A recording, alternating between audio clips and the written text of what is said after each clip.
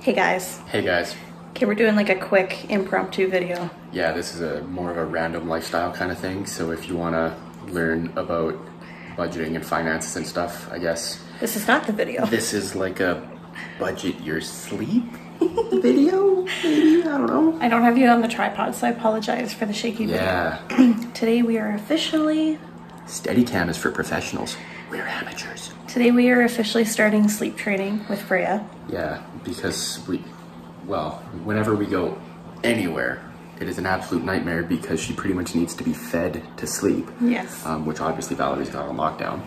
But it's kind of a pain in the butt to like go visit friends or family or something like that and just hold on, I gotta take 45 minutes out of this visit to go put my kid to bed. Yeah. It sucks. For real though. So she's a good sleeper, but I have to nurse her to sleep every time, and I have to nurse her to sleep laying down, which is even more convenient, right? Like, it's one thing if you're at somebody's house and you just nurse your kid sitting up and they fall asleep in your arms and then you can put them down. No, not Freya. If you try that, if she even falls asleep in your arms, which she does like 1 out of 10 times, you put her down, she'll wake up screaming.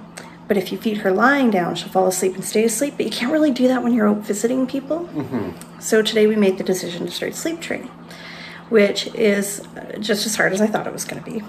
Yeah, not because it's like an overly complicated process, but because, you know, mom guilt is a thing, dad guilt is a thing.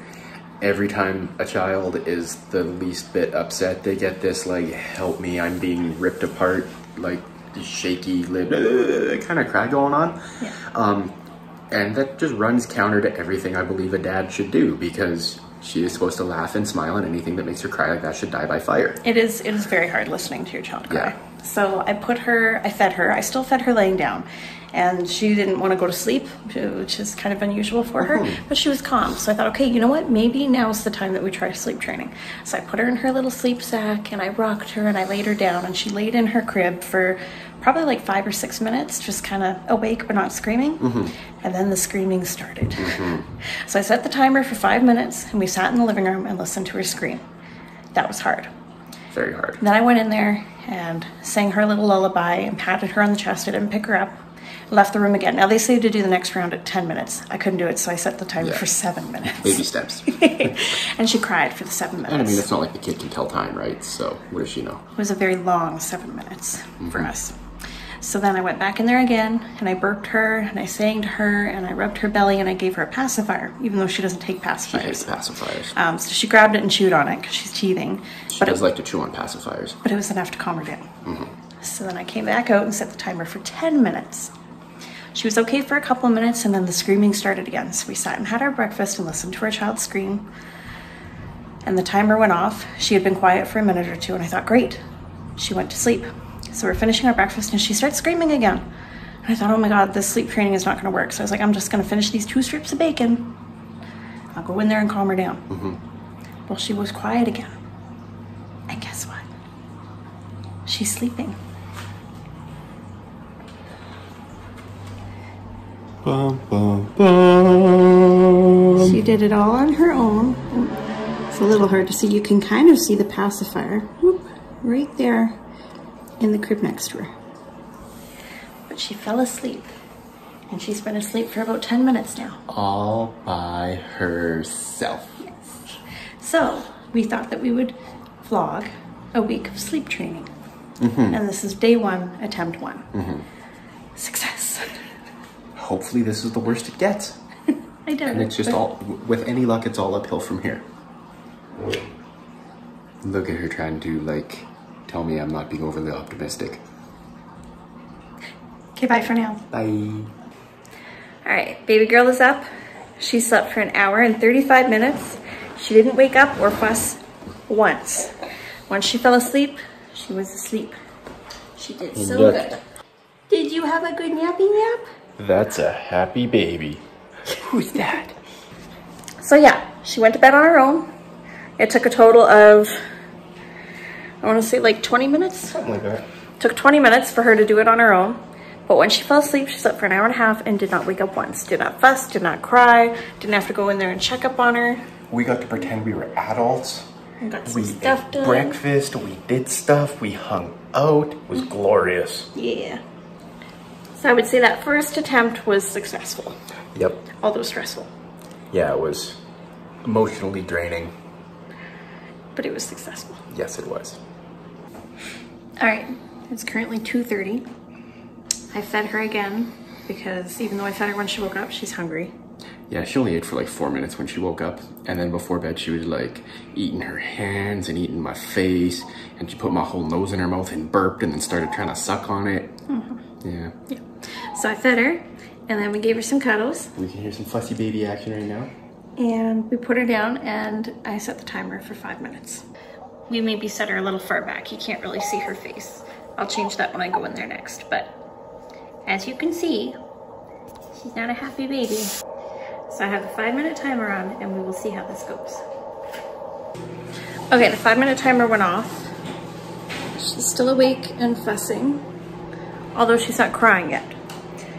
So I think either myself or Cody are gonna go in there and just kind of pat her a little and tell her it's okay. And then set the timer for another 10 minutes.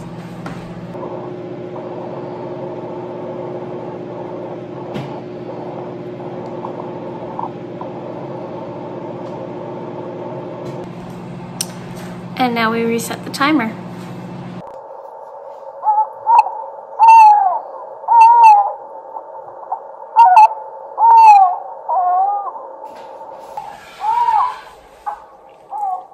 Still no joy.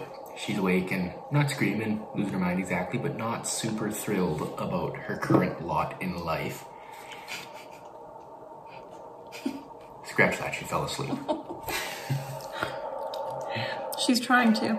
Yeah, literally moments before we hit record, she was like doing that. So that's pretty much the pattern she fell last time. So I think we're just gonna chill for a few seconds and see what happens. Maybe we might go back in there one more time just to give her that pacifier to chew on and like rub her belly one more time and be like, you're okay. I don't know, I think she's gonna fall asleep because this is what she did last time. She got real quiet, almost fell asleep, pitched a fit, and then fell asleep. So maybe let them see what's up.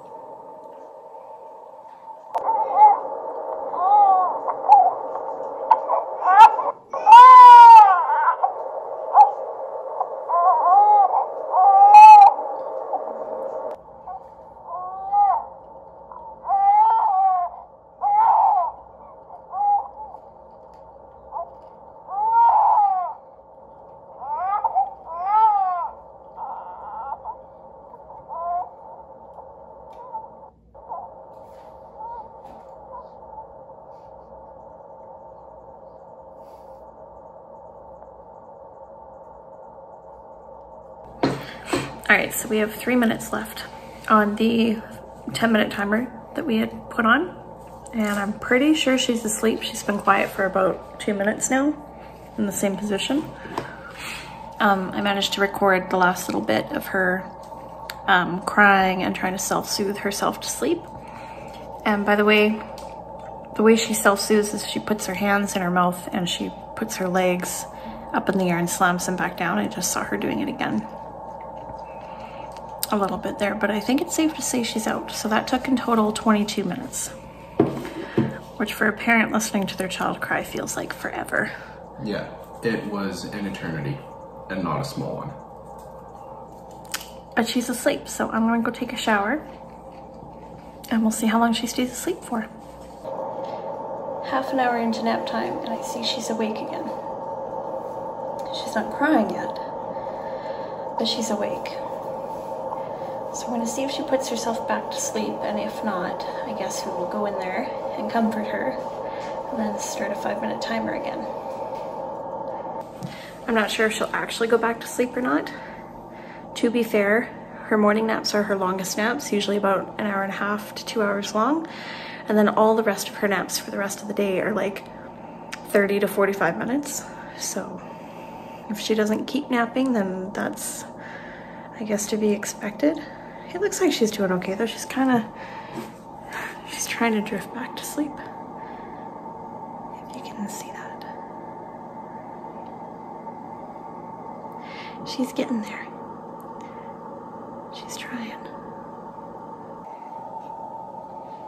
Okay, she's definitely awake and crying on and off, so I'm gonna go in there and just pat her and tell her it's okay and set a 5-minute timer and hope she goes back to sleep.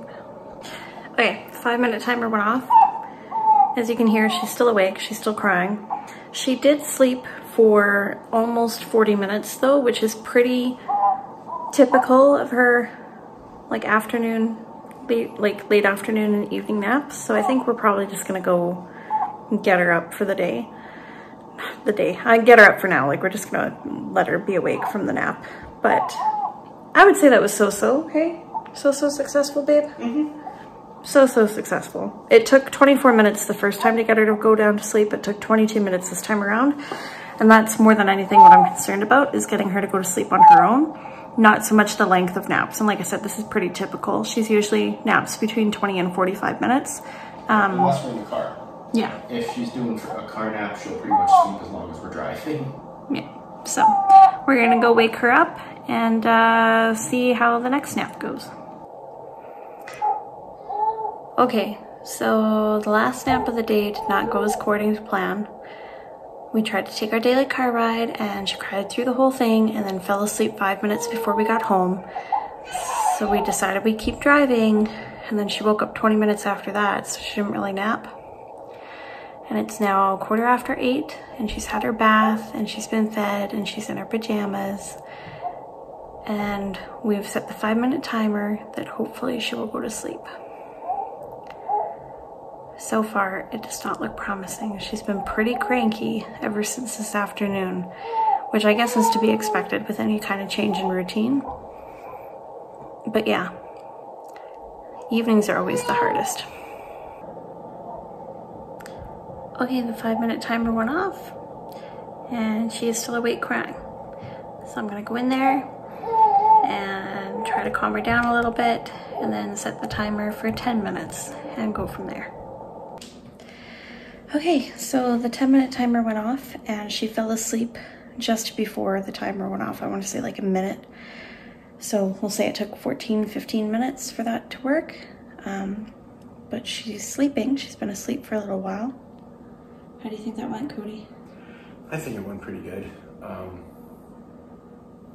Yeah, she wasn't impressed. I definitely felt like a bad parent. I know Valorie felt like a bad parent. Yeah. But, you know, in the short-term pain for long-term gain, right? I think it'll be better for her overall to be able to self-soothe and put herself to bed. Yeah. So I knew it was going to be difficult. I think I started the day a lot more hopeful than it ended. Not because it's not working. Obviously it is. The first time we tried it, it took 24 minutes. Her second nap, it took 22 minutes. For her to go to bed at night, took 15 minutes. So the intervals that we're waiting are getting smaller, and hopefully that trend continues throughout the week, because we are going to stick to this for at least a week and see how it goes. And if at the end of the week we feel like it's not working, then we're just going to go back to how we were doing things and wait, you know, maybe another month before we come back to it. But I think it'll work. But it is really hard to listen to your child cry, even when we're doing other things. Like I've been editing this video throughout the day as we're waiting for her to fall asleep, or you know, I took a shower earlier. Like we try to find things to do, but it still sucks hearing her cry like that.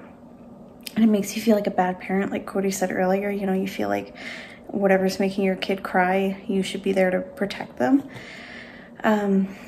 So yeah, so that sucked. That was not a good feeling. So I guess we'll see.